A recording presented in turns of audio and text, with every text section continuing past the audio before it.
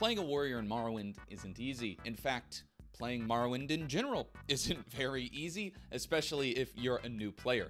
So today, I'm going to teach you how to set your character up to not only learn the ways of the blade, but also how to collect some key items that will set you up for early success and enable you to remind everyone why people in the 80s thought this was what peak performance looked like. You were dreaming. What's your name? What's my name, Jub? Well, that is a fantastic question because, as always, you have to start with an incredibly powerful, non-cliched, totally original name. So I will go with Rambu, right? Totally original. Other names, you know, acceptable for warriors, keeping uniqueness in mind. Conant, Daximus, Maximus, Meridius, John McClone. I mean, just to name a couple, right? Just to name a couple. So when we're talking about creating a warrior, there's really only two classes that particularly stand out. And these are going to be our Nord and our Redguard. Now let's start with the Nord. If we take a look here, first at the specials, your Nord is immediately going to appear to be more of your defensive-minded, tank-based race. If you want to go for like heavy armor, you know, powerhouse of just built of iron and steel, somebody that just cannot be run over, Nord is going to be your character. Right off the bat, we have an immunity to frost 100%. So if you plan on going to Solstheim, plan on doing the Blood Moon DLC, a lot of enemies up there have frost damage. So they're going to be particularly strong in that region of the map. Additionally, they have a 50% resistance to shock, which is going to be great. Storm Atronachs, very strong enemies in the game, especially in the later game when they start spawning naturally in the world. They also have Woad, which, like the Breton class, they have an innate shield built in, which honestly is kind of funny because the Bretons actually have a slightly higher shield than the Nords, which is a little odd, seeing as Nord's obviously more of a tank-focused class. And then beneath Woad here, we have Thunderfist, which is going to be frost damage, 25 points on touch. So actually a pretty strong spell in the early game. There are not a lot of creatures out there that have resistance to frost, besides, you know, fighting other Nord NPCs themselves. Let's move over here and take a look at the skill bonuses, and you'll see that our Nord is obviously going to be more geared towards the axe and blunt weapon. I would probably recommend axe. They're a little easier to get early in the game to have like really strong axes, whereas really strong blunt weapons typically come from either, you know, quests or exploits. Just thinking about, you know, Mace Malag Ball, thinking about Scourge and Tell Fear from Diviath Fear. And then Spear is decent, but not a weapon type I typically recommend unless you're specifically trying to be at that long reach. There's just not as many of them in the game. You don't have as many options to choose from when you're speccing your character. Additionally, we have two boosts here, one to heavy armor, one to medium armor, slightly more to medium armor, but five skill points. You know, we're kind of splitting hairs here. With the Nord out of the way, now let's move on down to the Redguard.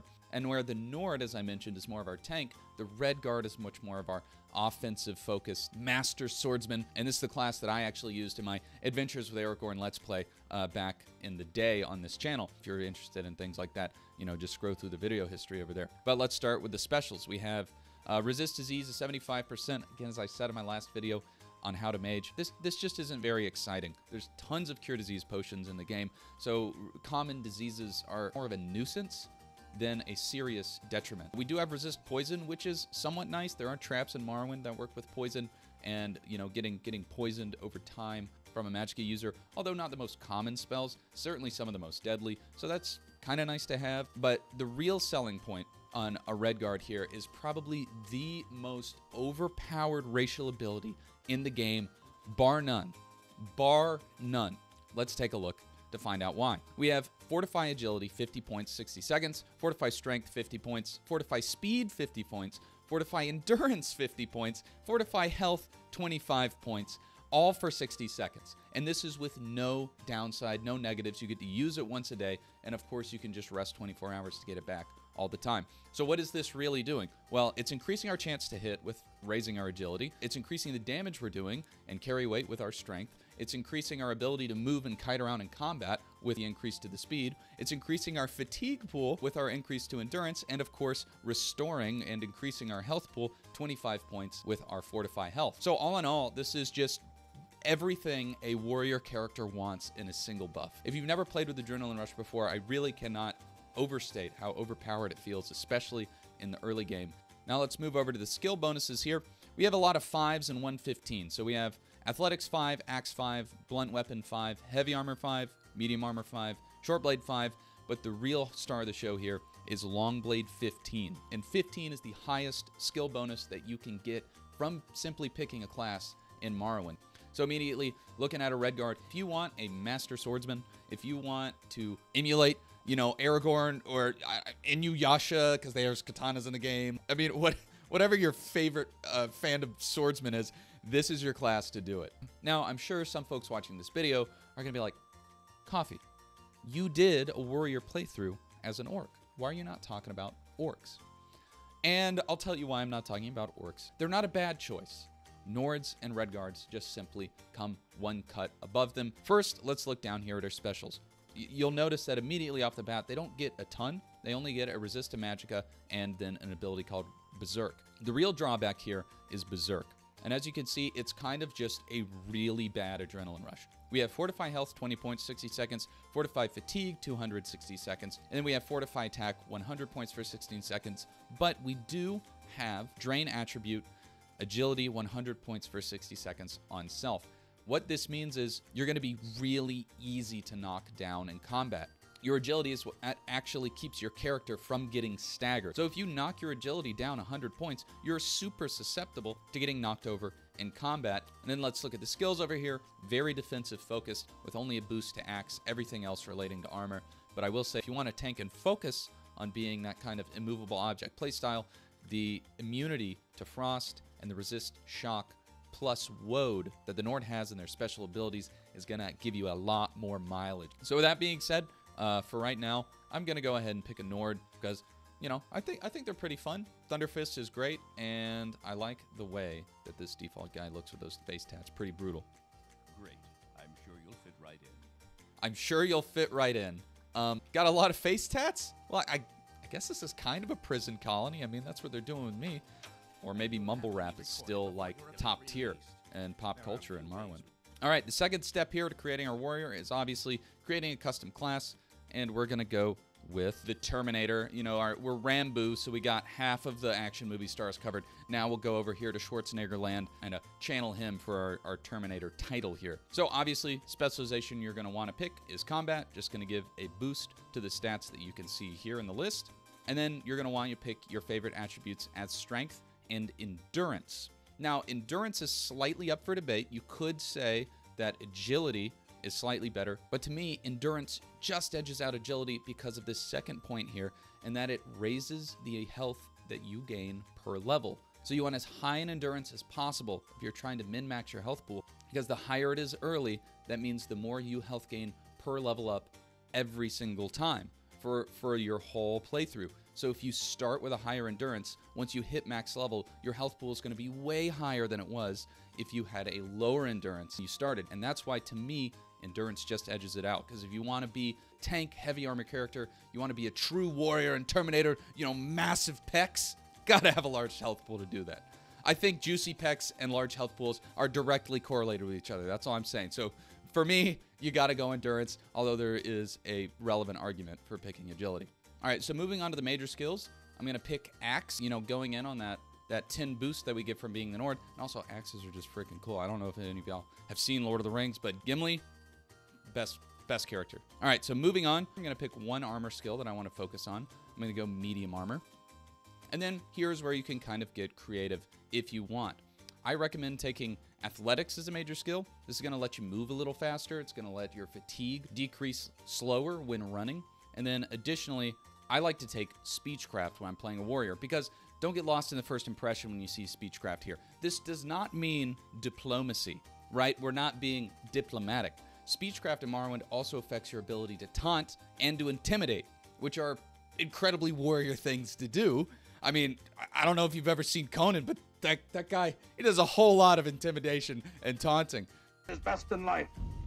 Crush your enemies, see them driven before you, to hear the lamentation of the women. And there's a great exploit that you can do in Morrowind where if you're good enough at speechcraft, you have a high enough personality, then you can actually taunt NPCs into attacking you, and you can then kill them and take their loot for no penalty. Definitely sounds like a pretty barbarian thing to do. And then finally here, I'm actually going to take Marksman, because sticking to the warrior theme, we don't want to depend on magic for our range damage. We do want to have the ability to land a couple shots from far away and engage or leash out certain enemies that we want to attack, or honestly just freaking deal with the cliff racers that get stuck up in the sky and just leave the combat music running the whole time. Now moving on to the minor skills, this is when a lot of customization can come in. It depends on, again, what you think a warrior is. I recommend taking restoration or alchemy so you can at least prop up that massive health pool so you can make potions or heal yourself. Additionally, block if you're going to be using sword and shield and not two-handed. You could take one more other weapon type here as well if you want to switch around and try different things, but just keep in mind that when you get to the late game, in order to level effectively, get those last couple levels, since each level in Morrowind is 10 levels of any major or minor skill, you are going to have to switch weapons or kind of hybridly use two at the same time, using one 70% of the time, one 30% of the time. You will actually have to level that skill in order to level up, so just keep that in mind. Alternatively, here you could take Mercantile, good on any character. Security, since we're not going to be using any open spells because we're a warrior type character. Not a Spellblade, that'll be coming in a different video. And then finally, something like Acrobatics, so you can be more nimble when you're moving around or fighting groups of enemies. All right, so there you have it, the class Terminator. And now let's move on to the birth signs. Now for the birth sign here, there's one clear standout option. Again, going off my earlier point about endurance, is the lady. Let's look at the abilities. So first we have Fortify Personality, 25 points. And now this is going to be a big deal because this is going to play in with the speechcraft that we took when creating our custom class. It's going to make it easier to intimidate and taunt folks. And then additionally at the bottom here, we have Fortify Endurance, 25 points, which is going to, again, raise our maximum health pool and then raise the health that we gain at every single level. So I'm going to go with the lady. The warrior is kind of basic, not very exciting, very beige choice. The lady's the way to go. So as you can see here, Rambu, the Nord Terminator, born under the sign of the lady, and where I'd like to really direct your attention to is endurance of 85 right at the start. This is going to give us a massive health pool, massive fatigue pool, and it's also going to prop us up to be incredibly tanky and get an incredibly high health bonus every time we level. All right, so first things first, before even heading to Arles and pawning off our platter, what we're going to want to do is come over here to the lighthouse and grab an actually great starting item, especially if we are playing the Nord. So what you're going to want to do is come over here, see that little stump over there, jump right on top of it, and then boom, Iron Shard Axe, chop 1 to 32, 1 to 24, 1 3 with 0 to 7 points damage on touch. A great item to start out with. Let's actually go and test it out here on this mud crab. Let's see what we got. Oh, come on. There we go. I mean, I hit it with a thrust, which is 1 to 3 points of damage and almost one-shot it. So pretty good item to start with.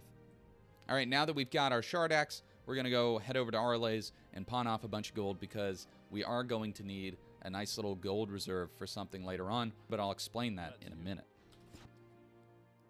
All right, buddy. Open wide, Arle. I heard you were furnishing a new home. Again, for the 1000th time. God, you must be getting sick of this. 432 gold. There's that Mercantile and Speechcraft coming in. I will take that. Thank you very much, Arle. Now that we've passed off the old kitchenware to Arle, we're going to head over to Balmora. And then once in Balmora, we are going to head over yonder to the Eastern Guard Tower. And now, if you've played Morrowind for a while, you probably know what I'm going after.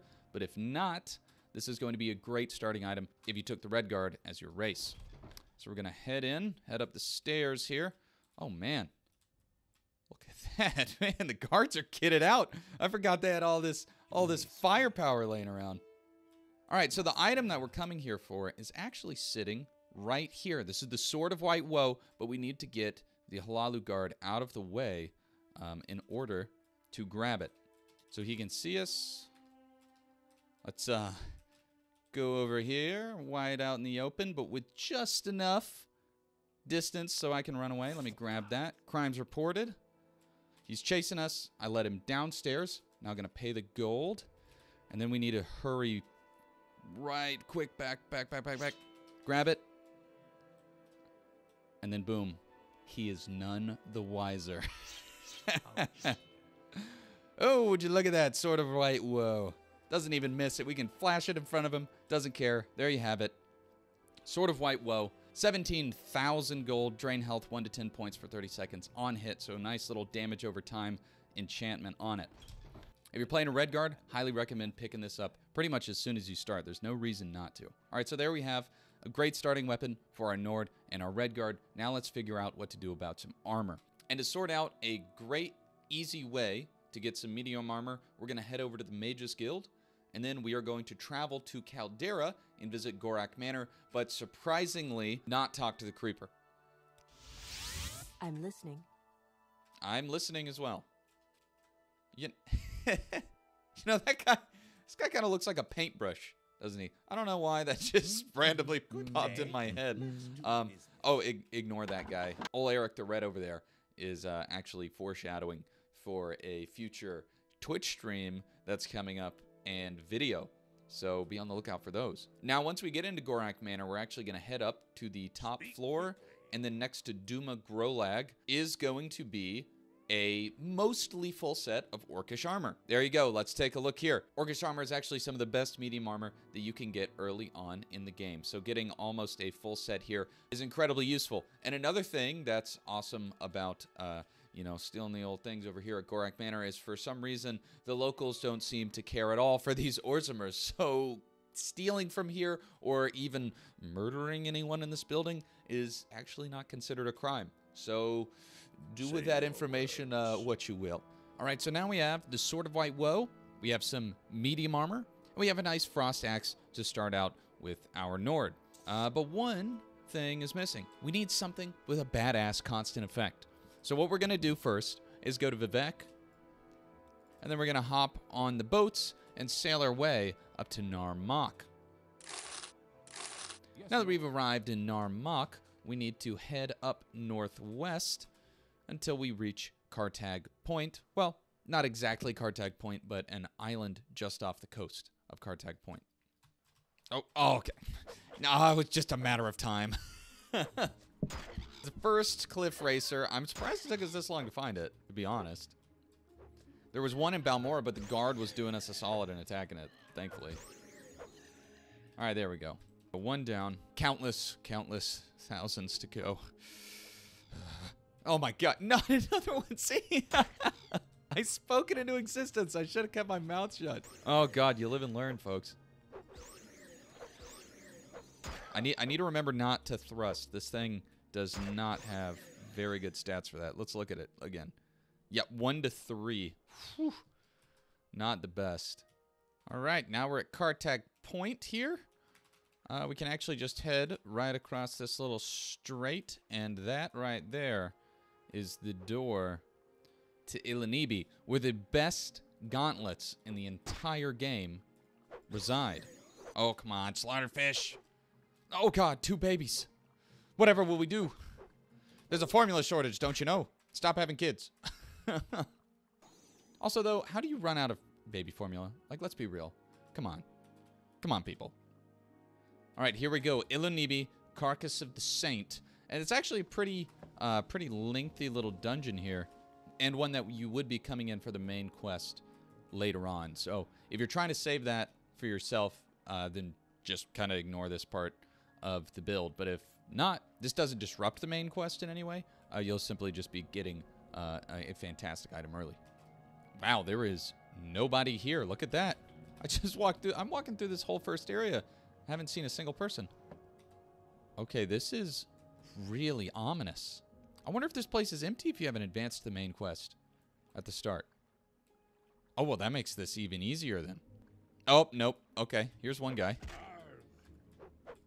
We have no fatigue, so hopefully this goes well. Look at that damage. Let's go. All right, I contracted wither. Not a big deal. We'll deal with that. Pop a little ibuprofen, you know, shake it off. It'll be fine. Moving into Morak's spine here. Basically, all you want to do is keep moving in deeper as the gauntlets are in the last area.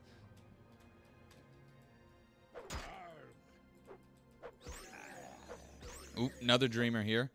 2 hitting, folks. Not even fair. Oh. Got a crew of them. There we go. Axe to 46. They are doing no damage. Look at this. Sorry, boys. A Nord in medium armor is too strong in the early game. Well, when you have 85 endurance, I mean, what are they going to do? Oh, Dead Adventure. What do you have? Probe and a lockpick. Exciting guy. All right, here we go. This is To the Blackened Heart. Sounds like an awesome death metal album. I've probably listened to The Blackened Heart a couple times. We're going to head up into the ominously lit passageway. And then here we are in the Soul's Rattle. And this is where we'll find our gauntlets. Look left, look right. Nothing over here, nothing over there. Can't rest because there's enemies nearby. Give it a couple seconds to get some fatigue. If I remember correctly, I think there's one of the main enemies down here. A Dagoth, I believe. Oh, nope, just a couple dreamers. Ow. Shouldn't they be super susceptible to frost because they're naked? Shouldn't cold be more effective against them? All right, there we go. Get the local naturalists out of here. All right, and then we need to come in here. Go to the left. You'll see this little metal trough with a bunch of, actually, pretty decent scrolls and other loot.